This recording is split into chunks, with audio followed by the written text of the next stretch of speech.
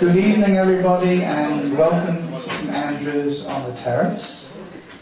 I'm very pleased to be able to greet you all here on behalf of the St Andrews Trust for the Study of Religions and Society, and Reverend Dr. Margaret Mayland, who is the Minister of the Church. Excuse me. The theme that the Trust has chosen for 2012 is shaking the foundations. I'm sure you've worked out that this is all to do with Christchurch and how the terrible events in Christchurch have shaken our perception of the world right away to the foundations. Now, Stephen Batchelor has been shaking the foundations of the Buddhist community now for a good many decades.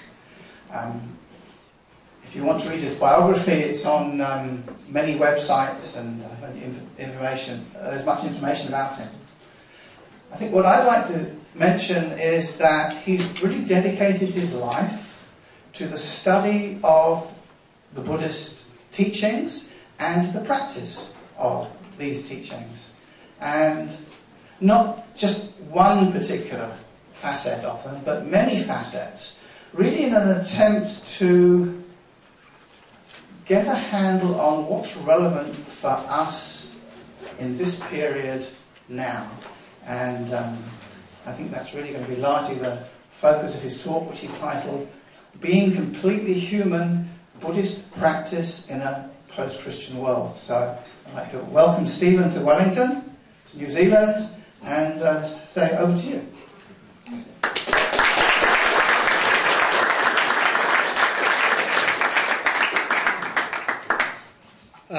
Thank you very much, Ramsey, and thank you very much the St Andrews Trust for hosting this event. We have a logistical problem. There are many people who think this begins in 20 minutes. So I don't quite know what we're going to do about that. Maybe they won't come. But sorry? The traffic is bad. Well, what I thought might be an idea would be to begin, in other words, to allow 10 or 15 minutes or so for latecomers to arrive, and in that period to just sit quietly, or stand quietly, or lie on the floor quietly. And you can call that meditation if you wish. But just to become aware of where you are in your life, what is bubbling up in your mind, how you feel physically, emotionally, and as a focus for your attention, just become aware of the natural inflow and outflow of your breath. Very, very simple exercise. And if you get distracted, if the mind wanders off into some memory or into some plan or some associated stream of thinking, then just gently come back to the feeling of your body, the rhythm of the breath, which is a sort of primary rhythm of our life, really, our primary connection with the world in which we live.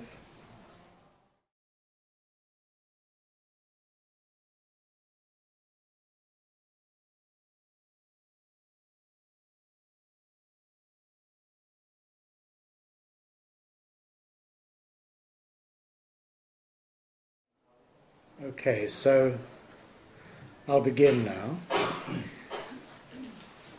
I'm not aware of who most of you are. I realize there are people here who come from a Buddhist background, others from a Christian background, and possibly others who would not identify with either or with something else. So I'll speak for about 45 minutes or so, and then I'd like to open up the room to for you, for questions and comments and reflections. So the subtitle of this talk is Buddhist Practice in a Post-Christian World. This idea of post-Christianity, or we might even say post-Buddhism, as we also use the expression post-modernity, is rather ambiguous in a way. If it really does refer to something after Christianity or after Buddhism or after modernity, why do we still insist on using the word Christian or Buddhist or modernity? I think it points to an emerging sensibility in which, although we feel we've left something behind, we also recognize that we are still connected to it. Perhaps it's a bit like a snake who sloughs off an old skin, but nonetheless continues to be a snake with a new skin. I think it's impossible for us to completely reject or delete from our experience something as deeply rooted as our religious faith or tradition or our culture.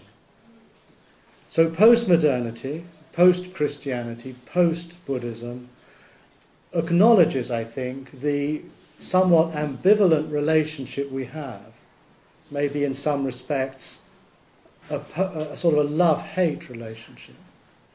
We feel that we've moved beyond, and yet we still keep returning or still keep referring to what it is that we have moved beyond. A couple of books that have been very helpful to me in thinking through our contemporary religious, spiritual predicament is a book by Don Cupid, the Anglican theologian, called After God, and more recently a book by the Italian philosopher Gianni Vattimo called After Christianity. In both cases, the authors are trying to find a language to come to terms with this condition that many of us perhaps share. Now, according to Gianni Vattimo, again, I don't know how well he is known in New Zealand, he's an extraordinary figure in a way. He's a professional philosopher at the University of Turin. He's a practicing Roman Catholic, and he's also a member of the European Parliament. And I very much respect a person who's able to embrace so much in their lives. For Vattimo, and I think this is certainly the case with Don Cupid, and I would share the same view, is that post-Christianity or post-modernity or post-Buddhism refer also to what we call secularity, secularisation. The secular comes from the Latin word seculum, which means this age or this time, perhaps we could say this world, in contrast to how both Christianity and Buddhism have traditionally been taught, namely as, in a way, looking forward to an eternity or nibbana that only really fully comes to be after our life on this earth, after death. For Vattimo, he sees secularization not as the failure of Christianity, but as its triumph. He sees this in terms of the theological idea of the kenosis, or the emptying of God, through the death of Christ on the cross, which he understands as a radical affirmation, a giving of oneself to this world, which, in a sense, is what it is that we're actually experiencing right now.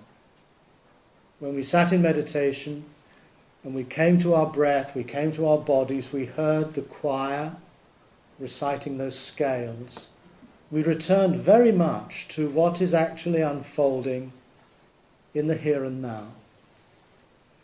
And that, in a sense, is a secular move.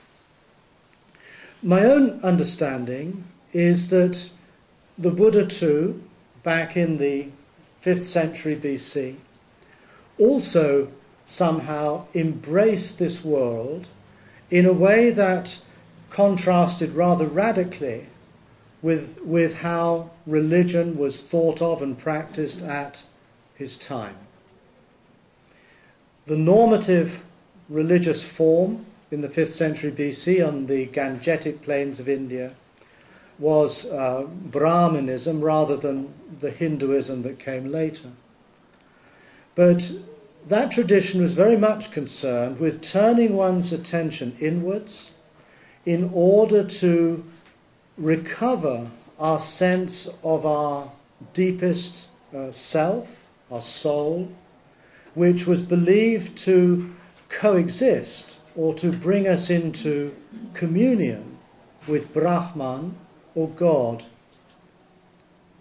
And salvation in the Brahmanic tradition was very much about learning to detach oneself from any identification with one's body, with the phenomenal world, with one's thoughts, with one's mind, and return to this primordial, unconditioned, divine essence, so that at death, rather than be reborn, one absorbed into the divine reality itself and partook of its eternity.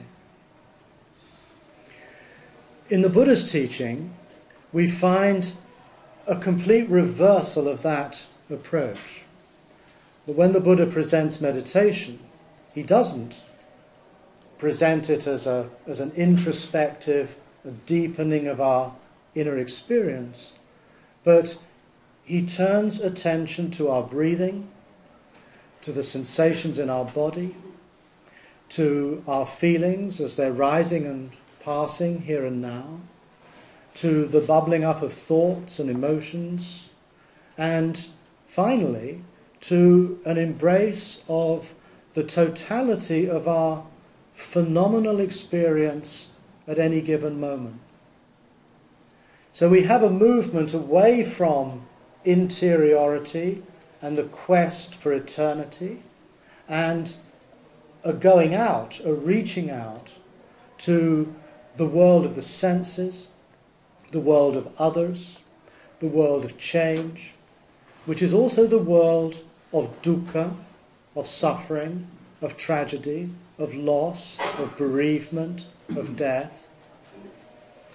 And in this sense, I feel that the Buddha too, in a sense, empties out the traditional ideas of self and God, and in their place offers a perspective, a way of life that totally embraces the passing, impermanent, tragic and joyful world of life.